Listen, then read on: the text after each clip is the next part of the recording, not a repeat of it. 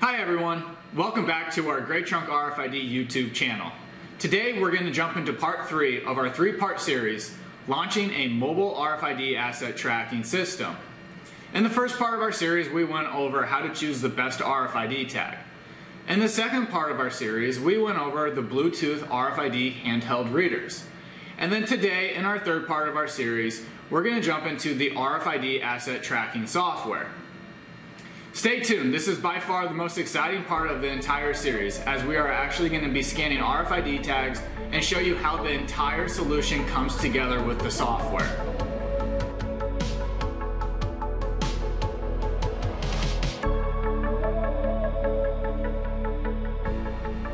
Alright, we're now going to jump into the Grey Trunk RFID asset tracking software.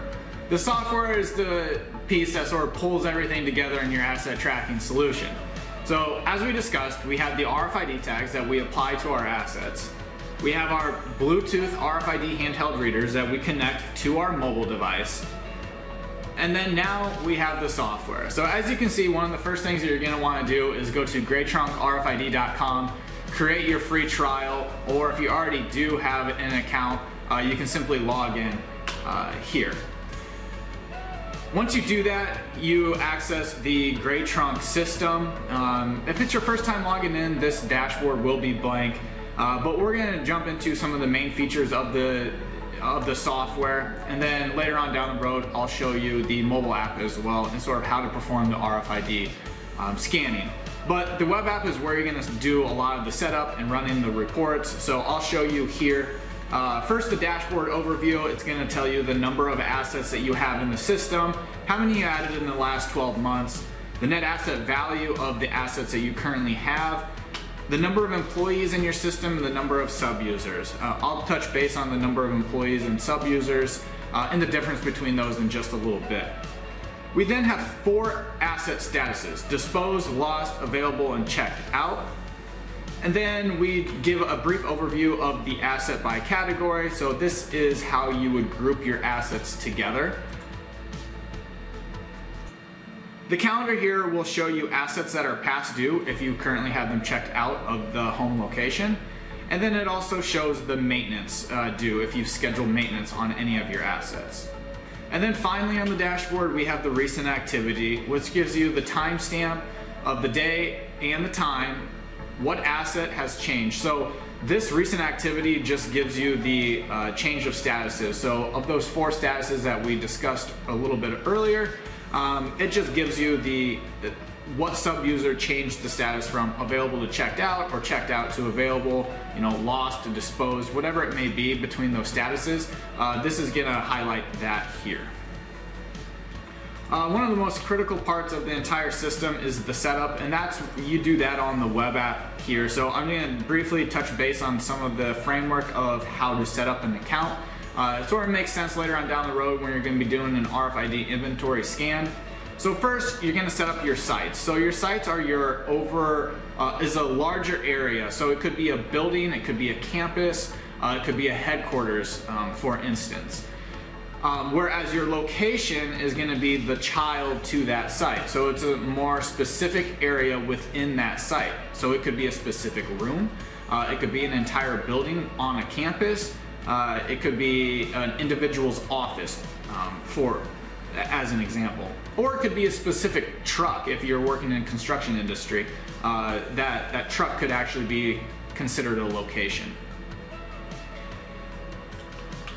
Next, your categories, again, is how you group your assets together. This is all customizable. We do offer some default fields if you want to use for just common categories that are used throughout a lot of fixed asset tracking applications. But again, if you want to add any specific category, you can do that here. And then you can delete the ones that you don't want to have, so you can clean it up a little bit. So categories, again, are extremely important when you group your assets together as far as reporting on later down the road. If you want to pull reports on a specific group or category of assets, it's very easy to do that way then. And then your asset fields is how you are describing your assets. So here in the Grey Trunk system, we have some predefined fields that will automatically be included in the setup, but then we also have some default fields that you can include if you want to. One of the big things about a Grey Trunk system is the ability to add custom fields. So for an example, if I wanted to add maybe to have the operating system of specific MacBooks or laptop computers by Apple, I can have a field name called iOS, so the operating system. I could have that required and searchable, and then I could limit that to just laptops or computer equipment if I want to. So this field will only come up for the category of laptops and computer equipment, and then you're able to add that there. Another thing is the ability to select different field types. So you can have numeric fields, single line text, drop down, date picker, the radio button, or the checkbox. So there's a wide range of customization available for your asset fields. Again, asset fields is how you want to describe your assets. So you can be as detailed as you want, or you can just have a very limited number. Really depends on your organization. Jumping into the difference between employees and sub-users, employees are more or less placeholders for assets. So employees do not have access to the database. This is where you would actually be able to check out assets to specific individuals. So it's a placeholder. So if I check out an asset to Buddy Johnson, I'll know that Buddy Johnson is responsible for that asset, and then I can even see when that asset is supposed to be due back.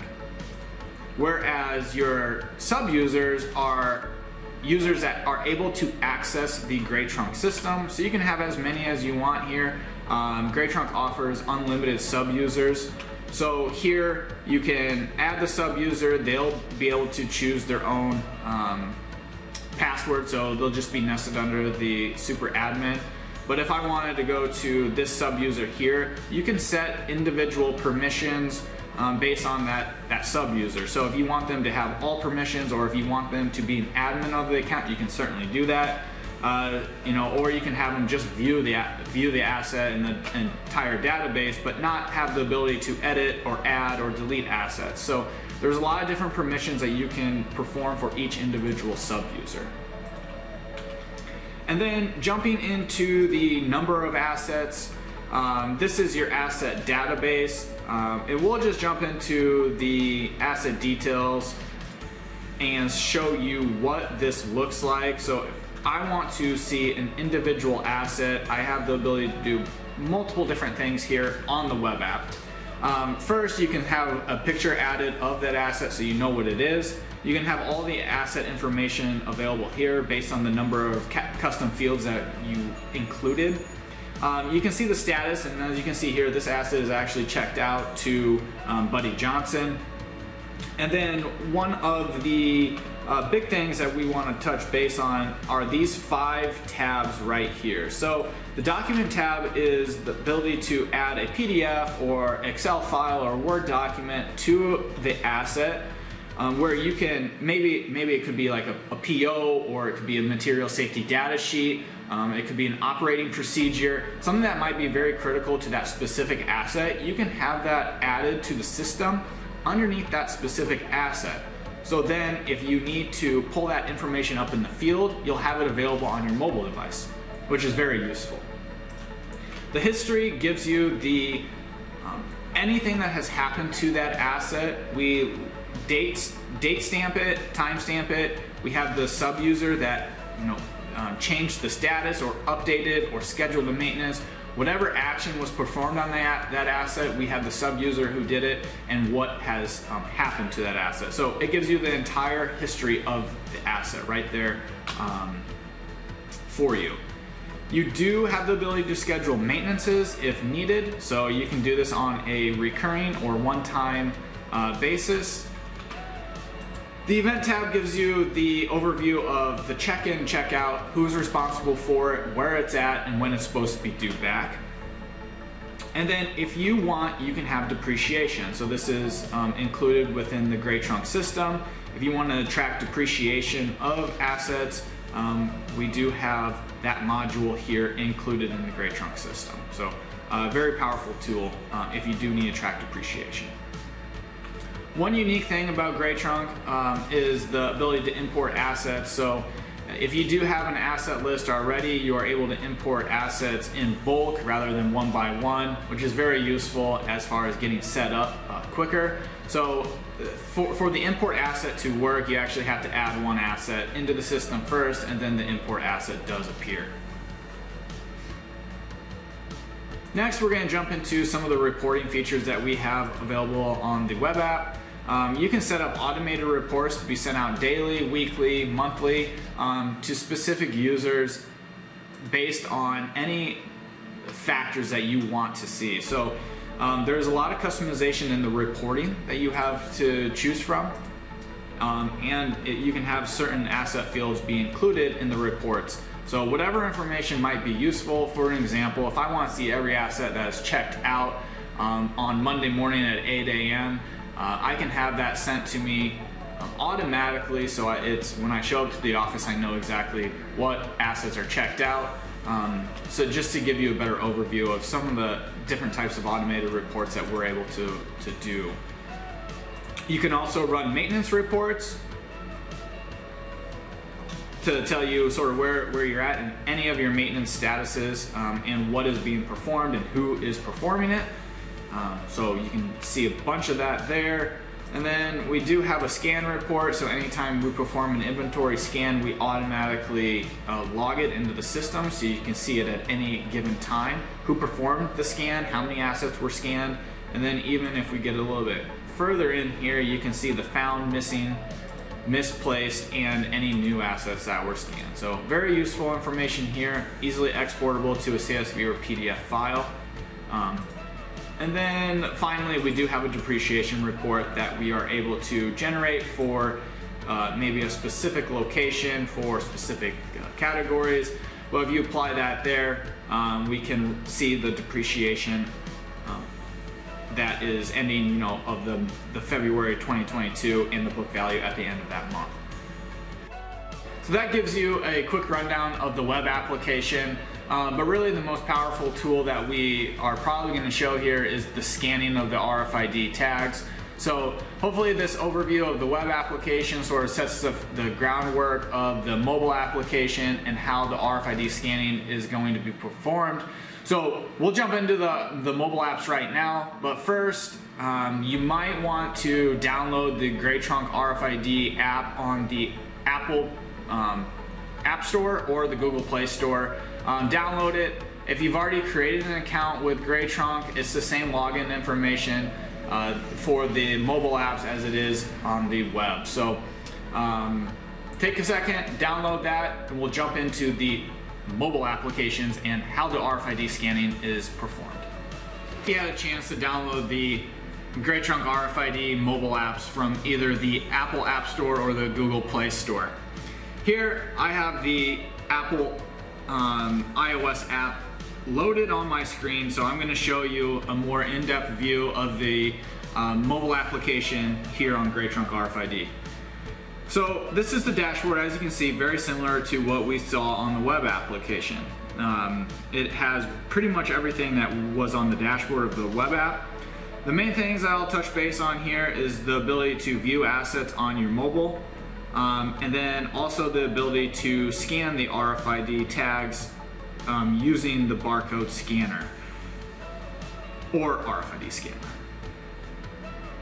It gives you everything that you need to know about your assets, depending on the asset fields that you have, and it also gives you the ability to check in and check out straight from your mobile device. So there, I checked in the asset, and as you can see, it is now available.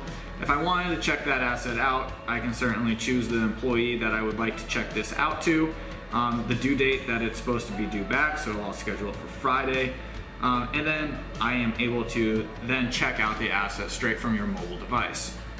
The main feature of the mobile apps is to perform the scanning. So here on my devices, I already have a TSL reader connected via Bluetooth to my mobile device. If I want to perform an inventory scan, I'm going to choose the scan option, and it shows that I do have the scan with my RFID reader, and it says that I have the Technology Solutions Limited which is the TSL 1128. If you want to, built into the Grey Trunk system is the ability to scan barcode. So if you're not ready for RFID yet, barcode is a great option to use for asset tracking. So you are able to scan barcodes with the scanner, but today we're going to focus mainly on the RFID. Here you would choose your inventory scan, so you're going to choose the site where we did set up in the on the web app, and then also you would choose your location. So this is where you're saying, okay, I'm at this site and I'm at this location. I want to perform an inventory scan to see what I have there and what's supposed to be there, what I'm missing, what's misplaced. So I did a little teaser of this in part 2. So if you hung with us through part 2, you might have saw a little bit of this, but here we're gonna perform a scan. So we're gonna hit the start scan button. I'm gonna set my reader power up to the highest level, but if you wanted to, you can turn this reader power down. For instance, if you have a group of assets that are RFID tagged and you only want to scan just a small radius, so you only want to capture a small amount and not capture everything in the room, this is where the reader power is very useful. But here I want to scan as many tags as I possibly can so I can capture all the assets that I have available. On this screen, you'll see that total assets is 50, so at the site and location that I chose, I should have 50 assets here. All you have to do, now that the reader is connected, that we're in the scan in progress, is simply pull the trigger on the reader. And here you can see that I have scanned, right now, 92 RFID tags. It tells you the specific ID number that we captured. And then, so there's all the 92 assets there and their specific unique tag numbers. Once I hit complete scan, it's gonna tell you exactly what was found, what was missing, what was misplaced, and any new assets that are not added into the Grey Trunk system. That is an extremely powerful tool that you are able to use for any of your inventory audits. Think about scanning each asset individually to capture it, or using RFID. You can see the power of RFID and how efficient that data collection is when you are performing any inventory audits. It's an extremely powerful tool, and that is the importance of the RFID asset tracking system. I'm glad you joined us as we went over sort of how the RFID asset tracking software pulls together the RFID tags, the Bluetooth RFID handheld reader, and helps make your inventory audits for fixed asset management so much easier. I hope you enjoyed this 3-part series. I'm glad you stuck with us to the end. Keep in touch with us on the Grey Trunk RFID YouTube channel, as we'll continuously be releasing videos regarding RFID asset tracking. Thank you for joining us. Until next time, we'll see you then.